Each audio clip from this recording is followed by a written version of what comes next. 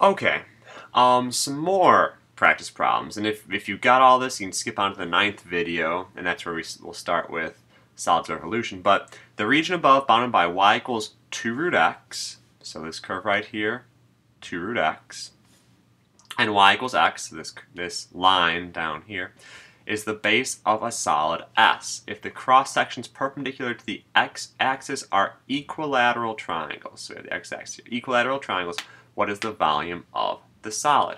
So if I were to lay this down a little bit flatter, we could see, so let's do that. So put it down a little flatter, we get this shape. Okay. And we're talking about perpendicular to the x-axis here, so equilateral triangles. So perpendicular to the x-axis means we make planar cuts right down here. So planar cuts right down there. That's an awful plane, but whatever, okay. And they're equilateral triangles. Okay, so that means that all three sides are congruent, all three angles are congruent. We know all that stuff. And so any one of these cross sections will be equilateral triangles. And my solid will look something like this. Again, like a, I don't know, something aerodynamic-y. Okay, so let's look at this now. We have this cross section, and that would make this cut, and that's going to be S, the side length of an equilateral triangle. Now, I know the formula for the area of an equilateral triangle off the top of my head, but you might not. So let's do a quick rundown on that. So we have an equilateral triangle.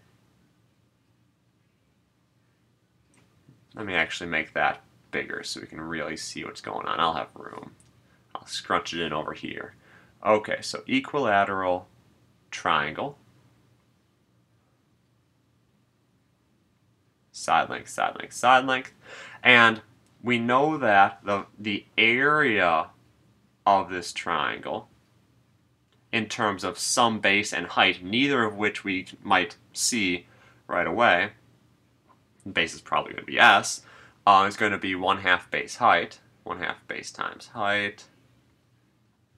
Okay, and here's how we get to an area formula for this. I'll drop an altitude,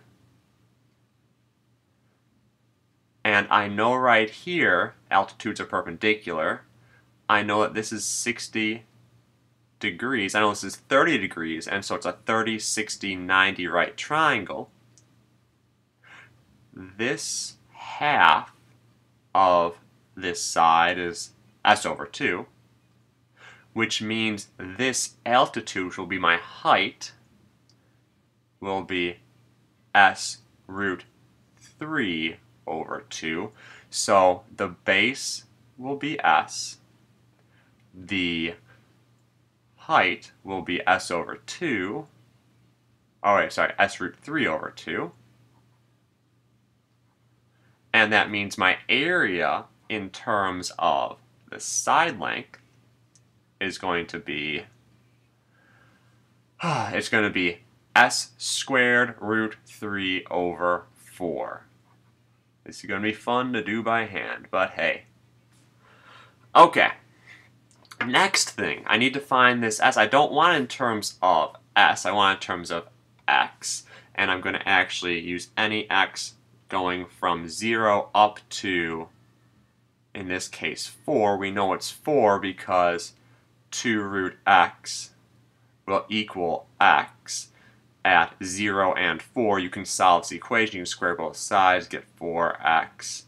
That looks like a y. Let's try that again. X equals x squared, and x equals 0. Let's put or instead of and. 0 or 4. Okay, because that's where my endpoints are, and we'll use that in the next video as well. Okay. The side length of this equilateral triangle will be the top curve minus the bottom curve. So I know that my side length equals, the top curve is 2 root x. The bottom curve is x.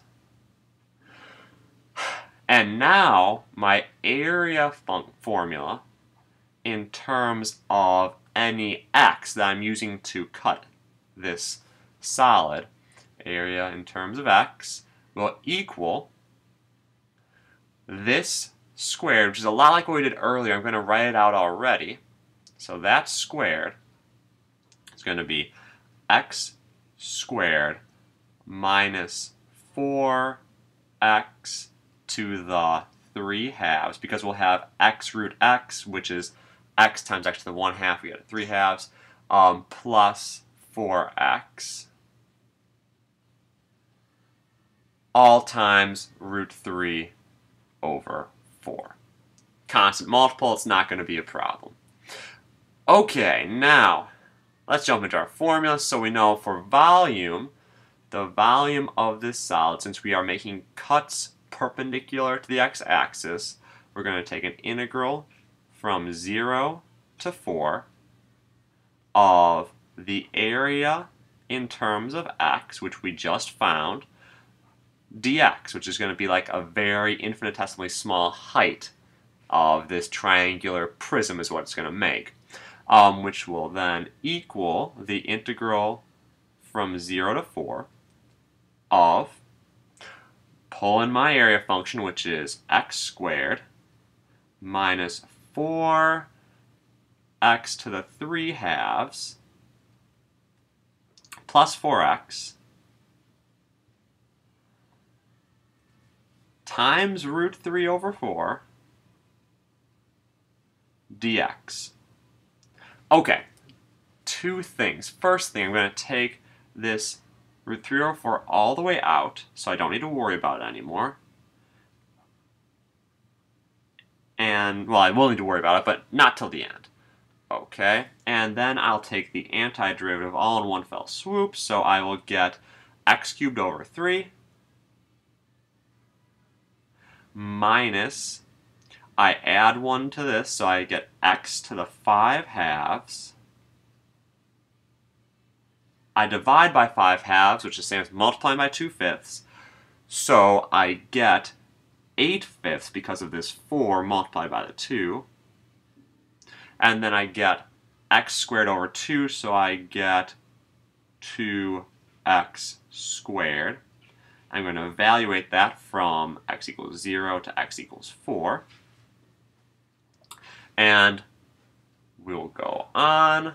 So that's going to equal, I still have my root 3 over 4. I'll put in the 4. 4 cubed gives me 64 divided by 3, so 64 thirds.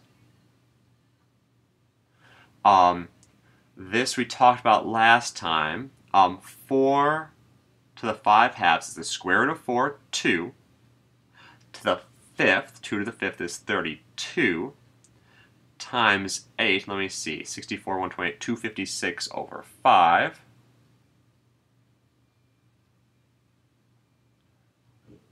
Okay, and 4 squared is 16 times 2 is 32, so we have a much bigger area. This, or actually, maybe not, that's negative, so, but, so 16 times 2 is 32. And I didn't show this in the last one, but we still do have a minus 0 when I put 0 into all these. Just doesn't really make a difference, so I'll just cross it off right now. Okay. Least common denominator across the board for this is going to be 15. So I get root 3 over 4 multiplied by, so I need to multiply this by 5. That gives me 320 over 15.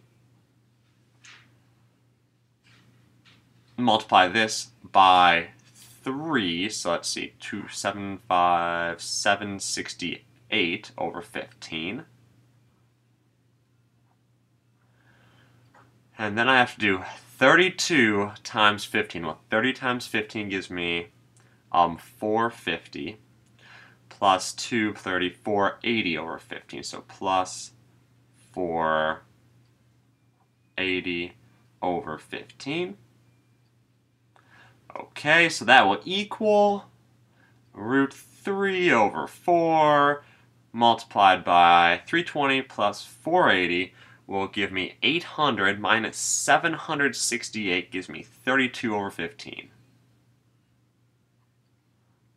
And when I multiply these, the 32 and the 4, if you remember from whatever that is, preschool or wherever we learned this, probably not preschool, but that gives me 8 and 1. So we get 8 root 3 over 15. I sure hope that's right. I will check before I post it.